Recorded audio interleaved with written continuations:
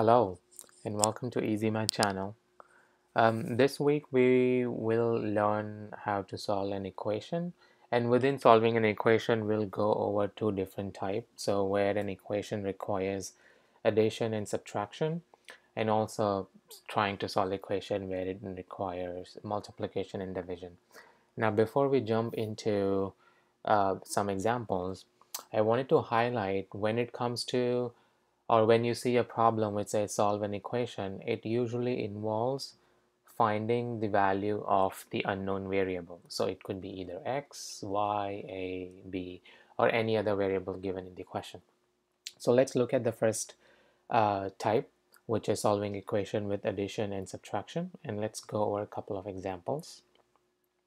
So as you can see, we have three examples. Let's start with the first one, which is x plus 9 equals 17. Now, from the equality property, you know that whenever we add or subtract a number on one side, we also have to do the same operation on the other side as well to balance the equation, kind of thing. So we can see that here we have x plus 9 equals 17. So in order to solve for x, we will subtract both the sides, so left side and the right side, by 9. So we'll get x plus 9 minus 9 equals 17 minus 9. And why did we do minus 9? Because with x we have 9 as positive.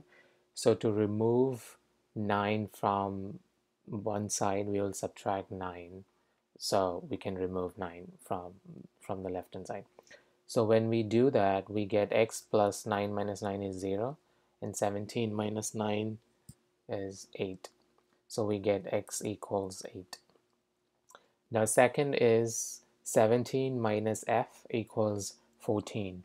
Now in this case we can see that with f we have plus 17, so we'll subtract 17 on both the sides, so which is 17 minus f minus 17 equals up. Let me write it again.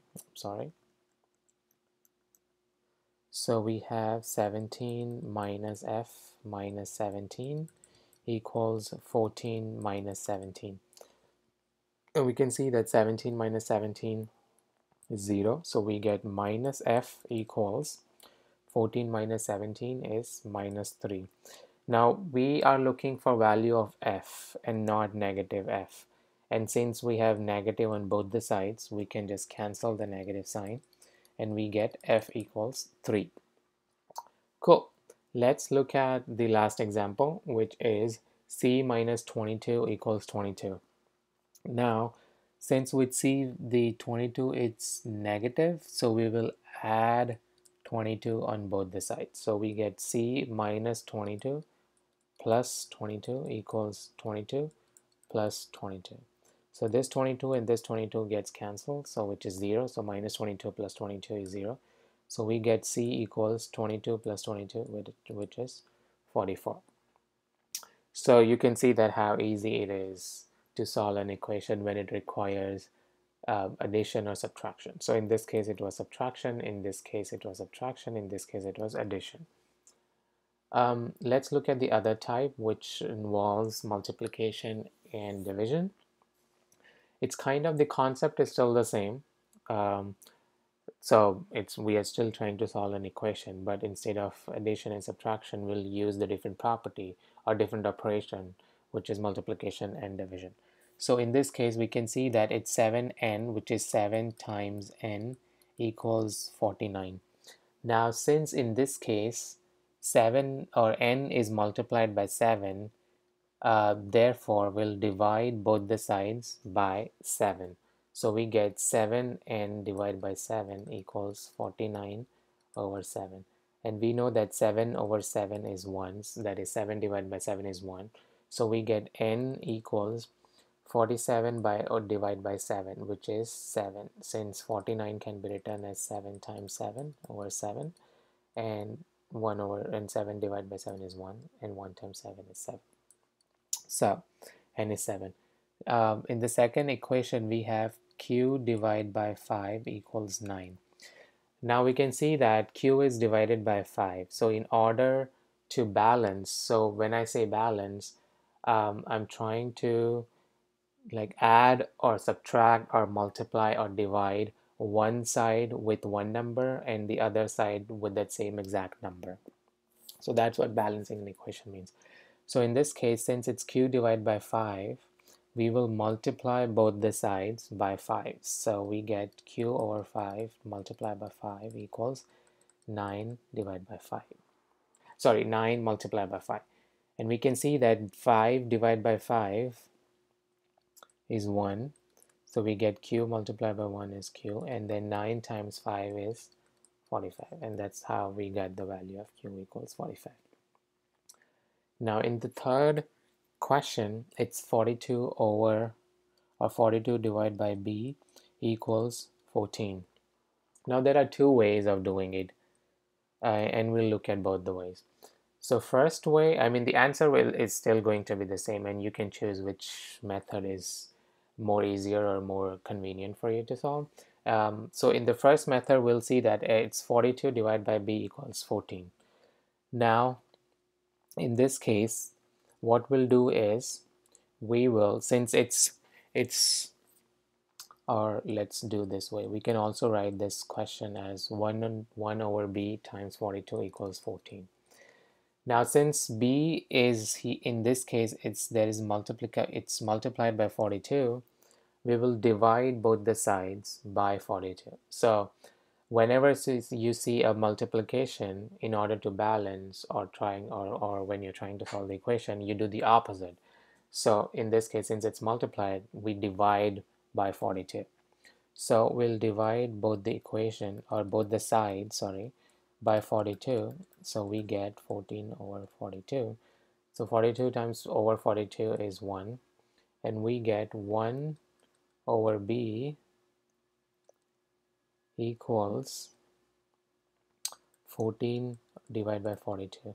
Now we are trying to solve for b and not 1 over b. So in order to find b, we'll just flip. So when I say flip, it's b. So 1 over b, when I flip, it becomes b. And then 14 over 42, when I flip, becomes 42 over 14. And therefore, I get b equals 3. That's the value for b. And let's look at the other method. So the question is 42 divided by b equals 14. So in the first method, we divided both the sides by 42, since b was multiplied by 42.